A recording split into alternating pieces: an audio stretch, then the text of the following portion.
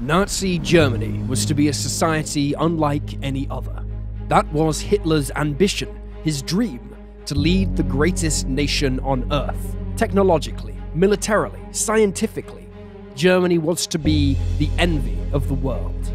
Berlin, renamed Germania, would become the most developed and prosperous city in all of history, its magnificence leaving the famed capitals of empires of old, like Rome and Athens, a mere shadow in comparison. Yet just 12 years after his rise to power, Berlin lay in ruins, having been smashed in Allied air raids. Its surviving citizens, living in squalor with most amenities destroyed and supply lines unreliable, were pressed into the defense of a city that was mostly rubble and bodies, while the sound of gunfire and T-34 tanks grew ever closer. Beneath the rubble, in the cramped confines of a bunker built to house the leadership before the end came, Hitler and his Nazi Germany seemed symbiotically connected, as both faced impending oblivion. This is the story of the final days of the Fuhrer Adolf Hitler. Welcome to Wars of the World.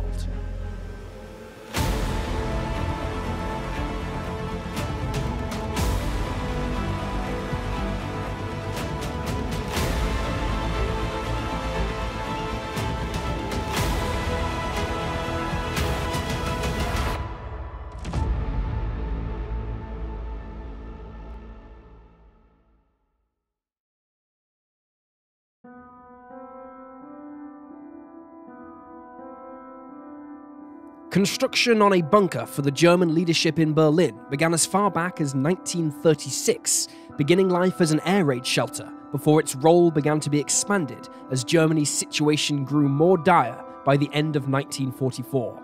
Located near the Chancellery building itself, the bunker comprised of two interconnected shelters, with the original shelter becoming known as the upper or forward bunker, while the second lower bunker, which became the Fuhrer bunker, was some 2.5 meters further underground and was afforded substantial additional protection with a concrete roof being 3 meters thick, intended to prevent all but the heaviest of Allied bombs from penetrating.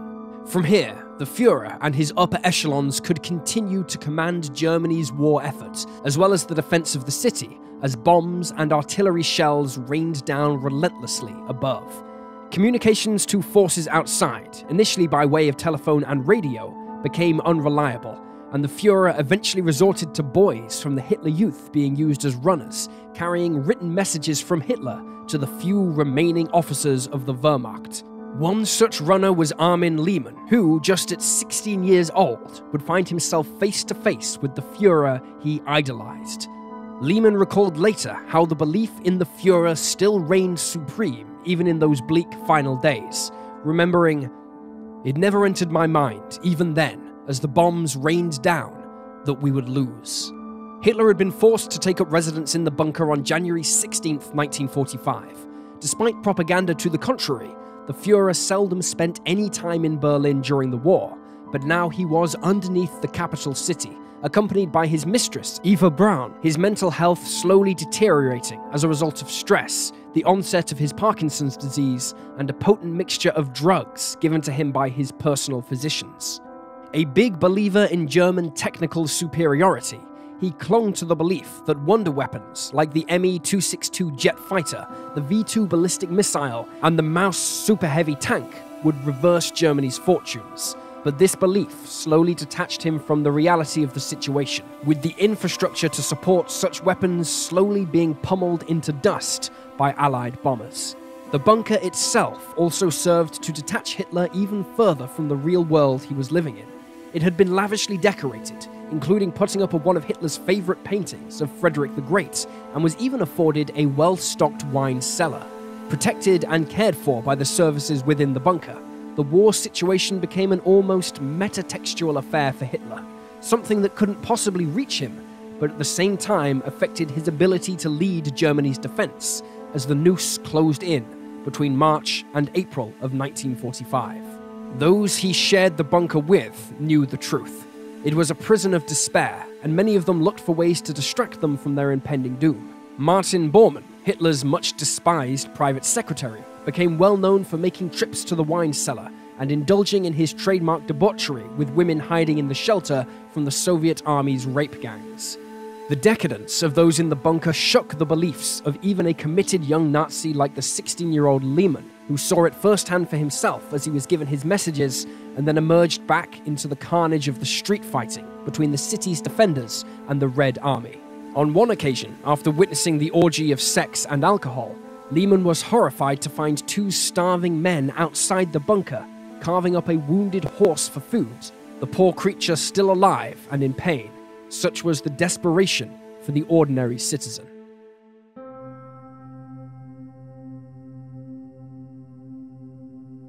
By the beginning of April 1945, almost 2.5 million Red Army soldiers had advanced upon the outskirts of the German capital, and within 2 weeks had reached the city centre despite the determined German resistance. For the remainder of the month, Hitler would stay underground, with the Red Army just a few hundred yards away, chipping away at the defenders like Lehman. As well as fighting inside the city, the Soviet army had also completely encircled it, with Soviet leader Joseph Stalin not wanting any of the Nazi leadership to escape. This had the knock-on effect of also severing almost all communication with the rest of Germany, that was technically still under German control to the west, although the reality of the situation was that many German commanders now found themselves without a Fuhrer who had previously insisted on personally directing much of the war effort. As if this were not enough, Hitler also found his orders to his soldiers inside the city were now also starting to be ignored if those receiving them felt they were suicidal or unreasonable, leading to him suffering a nervous breakdown and declaring for the first time that the war was lost. After this, he began investigating the most reliable method of suicide, leading many in the bunker to feel they were part of a suicide pact. Head of the Luftwaffe, Hermann Göring, offered to resume the leadership of Germany, feeling Hitler had become incapacitated, but Hitler viewed this as treason and demanded Göring resign from all his posts and be arrested. Later, the bunker received news from, of all places, the BBC, in which Hitler learned that Heinrich Himmler, the once vaunted head of the SS, had communicated with the Western Allies, and that he believed Hitler to be dead, and he had assumed the role of the Fuhrer. Himmler had offered to surrender what was left of Germany, but only to them, and not the Soviet Union, but this offer was denied. Upon learning of this act, Hitler was outraged and ordered that Himmler be arrested and shot for treason. Hermann Fegelein, the SS representative in the bunker who was in custody, having been arrested the day before on charges of desertion, was also shot in the Chancellery Gardens as a warning to others, despite pleas from Eva Braun, Fegelein being married to her sister Gretel, who was due to give birth in days. On April 28, 1945, the reports from outside the bunker indicated that the Red Army had now reached the Potsdamer Platz in the center of Germany and less than a kilometer away from the bunker. Even with his mind still reeling from the pressures of his situation and the cocktails of drugs he had been receiving, Hitler knew his time was up. His army in tatters, his capital city destroyed, even his most trusted inner circle deserting him. All that was left for Hitler to do was to make the preparations for his own death, so that in one act of defiance, he could at least, to a degree, go out on his own terms. That night, shortly after midnight, in the early hours of April 29th, in a gesture of kindness and appreciation for her service to him, Hitler married Eva Braun. It had been intended that they marry earlier in the day, but the paperwork was not in the bunker for a legal wedding, prompting lawyer Michael Wagner to head out through the war-ravaged streets in an armored car, dodging Russian weapons fire in order to get it for them. Hitler had met Braun when she was employed as an assistant to Hitler's official photographer during the early years of his political career. Of a middle-class Catholic background, Braun spent her time with Hitler largely out of public view, save for when it suited Nazi propaganda, entertaining herself by skiing and swimming. While she had no significant influence on Hitler's political career or his wartime decisions, she did provide him with a degree of normality in an otherwise extraordinary life, and so kept him grounded when he was prone to fits of fantasy or rage.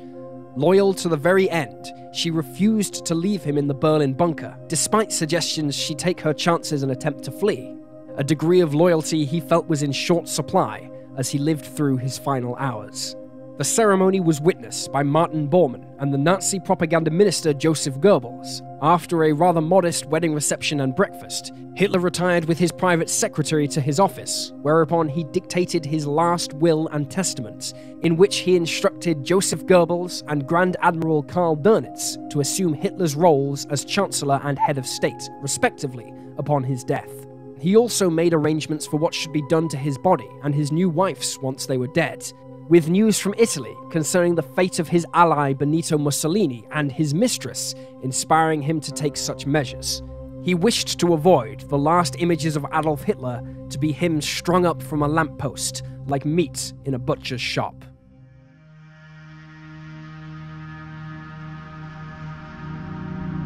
In the early hours of April 30th, Hitler looked over the tactical picture one last time, perhaps secretly praying for a miracle at the 11th hour. There was none. German forces in and around the city had been surrounded and were slowly being bled to death. None of them could do anything to help him now. The Luftwaffe had all but ceased to exist, and all but the most radicalized Nazi pilots were taking to the air in an effort to flee the Western Allies, not wanting to be a prisoner at the hands of the Soviets. At around 200 hours, Hitler began meeting the members of the staff in the bunker, including a doctor named Ernst Schneck, who had formerly worked at the Dachau concentration camp, where he participated in experiments on men, women, and children. Looking at Hitler, he would later describe the Fuhrer as looking like a diminished, hunched man with shaking limbs, bloodshot eyes, and an expressionless face. The Fuhrer thanked them for their work, and then left the medical staff to engage in one last party, one that was attended by Mrs. Eva Hitler herself. Amidst the celebrations, Schneck left in order to use the toilets, and overheard a conversation between Hitler and SS physician Werner Haase, where Hitler explained that he wanted to die at the exact same time as his wife. The plan involved both Hitler and Eva taking cyanide pills and shooting each other at the same time. But Eva had confessed that she was worried she wouldn't be able to shoot her new husband. Fearing that the cyanide might fail, Hitler had tested a capsule on his beloved dog, Blondie, and the animal died almost instantly. At 600 hours, Soviet soldiers charged the Chancellery building, but were beaten back, and Hitler was advised that they had less than 24 hours before the bunker was captured. An hour later, Hitler followed his wife out of the bunker in order for them to bask in the sunlight one last time. Hitler barely made it to the entranceway before the sound of the war he had instigated forced him to retreat back down for the last time. The couple had lunch later that day, and then said thank you to the remaining staff. Despite his previous orders that everyone had to fight to the last or be shot as a coward, Hitler finally lamented and told many of them that at nightfall they should try and make a break for it, rather than be captured by the Red Army. At 1430 hours, Adolf and Eva Hitler retreated to his private quarters and closed the door behind them. It was the last time they would be seen alive. After a few hours, Hitler's valet, Heinz Linger, and Martin Bormann entered the room and discovered their lifeless bodies. The Fuhrer, the man who had instigated the most devastating war in history, who had visited such suffering on an industrial scale upon millions, was dead. According to the men's testimonies, the couple, who hadn't even been married for 2 days, were found sitting on the sofa, with Eva to the left of Hitler, who sat sunken over, with blood pouring from his temple, having at the very least shot himself. Eva, meanwhile, looked comparatively pristine, but the air smelled of almonds, an indication of the release of hydrogen cyanide. Hitler's body was wrapped up in a rug, and the pair were then carried upstairs and into the garden behind the Chancellery, where once Hitler had liked to take his dog Blondie for a walk. The pair were doused in petrol, and then, with some difficulty, set on fire. The flames soon covered the bodies and destroyed them beyond recognition, eradicating one of the most evil men in history. But while the physical being may have been gone, the legacy of the tyrant lives on in various forms even today. The world was shaped by the heinous acts of Hitler and his underlings. However, our history since then has been one of humanity trying to make sense of just how one man can cause so much devastation, and hopefully, how to prevent it from happening again. Sadly, as tyrants and their wars continue to wage on almost every continent, it seems it is a lesson we are yet to fully learn.